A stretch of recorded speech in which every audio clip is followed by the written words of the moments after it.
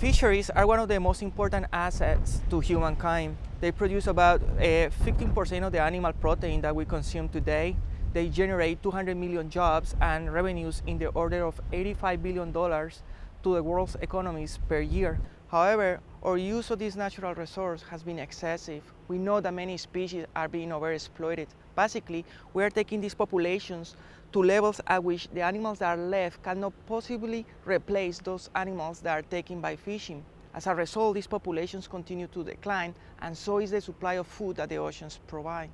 In addition, we also know that overfishing is changing the structure of these ecosystems and the way in which they have functioned for millions of years. When you lose some species, some other species will flourish. And that's, for instance, the case of jellyfish and macroalgae, whose populations appear to be blooming as a result of fishing taking out their predators.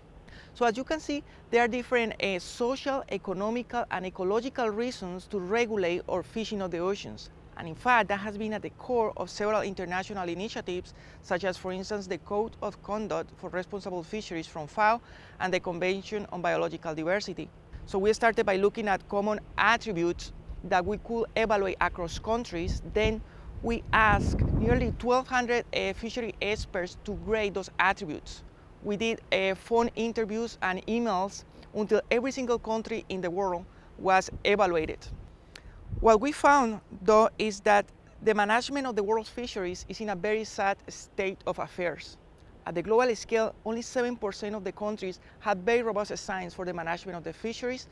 1.4% also had transparent and participatory processes to take that science into regulations, and less than 1% of the countries in the world also had capabilities to ensure that those regulations are complied for. When you look at the different countries in the world, you won't find a single country that is consistently good on all the attributes. In developed countries, we found that even though we have very rigorous science and also quite good enforcement, we have quite a lot of fishing effort and subsidies that prevent us from managing our fisheries correctly. In developing countries, however, the scientific advice for fisheries is not so rigorous. We don't have a good enforcement of this scientific advice. However, we don't have so much fishing effort, but this doesn't prevent us from ranking low, because fisheries in developing countries are selling their rights to other fishing companies or fishing countries to come and fish in their waters. We found that 33% of the poorest countries in the world are allowing one of the richest and most subsidized countries in the world to come and fish in their waters. Those countries were in the European Union, China, Japan, Taiwan, South Korea, and the United States. For the second part of this study, we wanted to find out if doing having any effort on management is actually going to ensure the sustainability of fisheries. And for that analysis, we just compare our different attributes, the different grades that countries receive on their management with the actual sustainability of the fisheries. And what we found was that out of all the attributes that we analyzed, only the attribute related to the transparency in the process of making the policies was the factor that had the strongest effect in determining whether the fishery of a country is going to be sustainable or not. When you look at this result actually makes a lot of sense, because imagine for a second the entire process. The process starts by having science, then that science is passed to policymakers, and then those policymakers make the regulations, right? So imagine a country in which you have very good science, and that science passes through a policy process that is not transparent or has some problems. Then the final result is a regulation that is not effective whatsoever. Now let's look at the other side of the process, in which you had a country that had very good enforcement, right?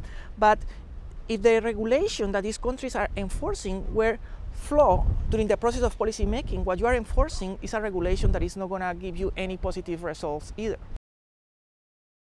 Policy transparency is the key to save the world fisheries, and there are several examples to back up this statement. In the case of sharks, many species are going to extinction because of finning. Regulating this industry is very hard for developing countries because of the high pressure of corruption in the generation and enforcement of regulations.